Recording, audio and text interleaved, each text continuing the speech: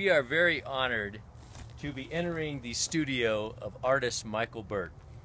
Beautiful space here in Santa Fe, New Mexico. Come on in. Let's take a look at what Michael's doing.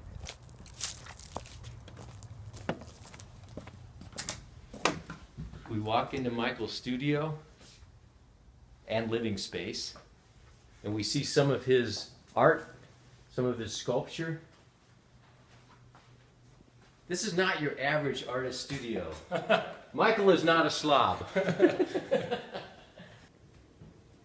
Michael, thank you for opening up your studio. Well, thank you for coming and taking a look at my studio and looking at my work and discussing what we're going to be doing at the expo. Well, we're very honored. Michael is going to be one of our Artisan Material Expo teachers, and he's going to be teaching a class on a 3-hour drawing class where we're going to have a live model. Come on over here. Let me show you.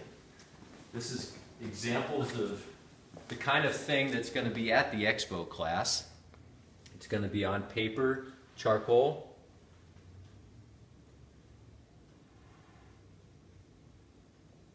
with the live model. This is just a fantastic place you live in. This is so cool. It's so great to be here. Great energy in this place.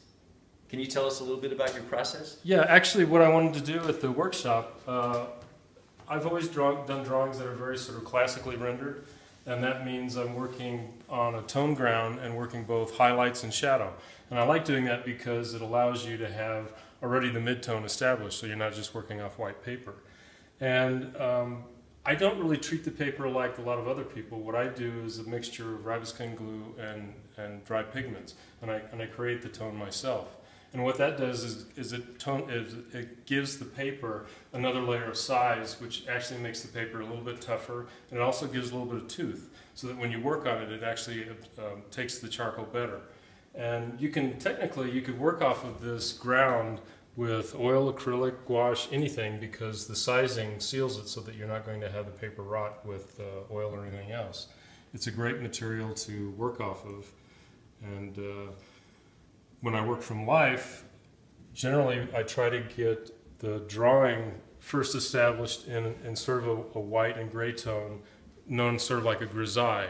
And from that you get all of the information you need in terms of the contour and the volumes. And then from there you can start adding color, and eventually you get more and more color. So what I want to do in that 3-hour demo is show you how I prepare the paper, how I start the drawing, how I lay it in, and then start building up the tone, and then get some color at the end. And that should all be done within a 3-hour period. And Michael is also going to be teaching in Rome. He's gone to Rome the last couple of years that I've known him, and I think you have, they've asked you now to be an instructor there? Yeah, actually this program was started about 3 years ago by 2 friends of mine who were sculptors. They're 2 of the best sculptors in the country. And they started off just with sculpture workshop, and they've expanded it now to include painting and drawing. And this is the first year they're going to have 9 different sessions, and I'm going to be one of the artists in the session. And I'll be teaching egg tempera, which is my primary panel painting material. You can see here, these are all jars of dried pigment that I mix with water to a paste consistency, and that's basically, egg tempera is simply the egg yolk and dried pigment mixed together. It's known as tempera because you're tempering the pigment with the egg. And it's an early Renaissance technique. It predates oil painting, and a lot of the early Renaissance and religious iconography were done in egg tempera. And so I'll also be doing gold leaf demo along with the egg tempera, and in the history of Rome, surrounded by all the great examples. I bet it really sucks to be there. Oh man, unbelievable experience. I mean, the experience is remarkable for several reasons. Not only because you're in Rome, but the artists that come into the program are from all over the world. Wow. And so you arrive, you're in this villa where you're working right off Campo di Fiori, which is a marketplace every day of the week. So you can get whatever you want at the marketplace. You go up, you work 6 hours in the day, then you go out into the city, you go to all the museums, then you have dinner with the artists that you've been working with and going to museums with. You discuss your day, and then you share apartments together, and then you start the day again the next day.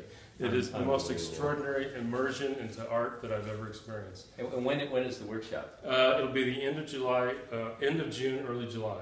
Okay. They have 2 sessions. One is sort of mid-June to end of June, and then end of June to early July is the second session. Okay. Yeah. We'll put a link to that, anybody interested in that. But I have to show one more thing before we leave Michael's place. The test of a true artist is when you walk into their kitchen. And you walk into the kitchen and then you look at the spice rack. And in the spice rack, not only do you have nutmeg and sea salt and garlic, you have cobalt blue, burnt umber, and raw sienna, cad red light, and cad yellow medium, which is actually very poisonous. I hope Michael knows. So anyway, Michael, thank you. It's been a real blessing to be here and a great experience. My pleasure. And onward and upward. All right. Thank you.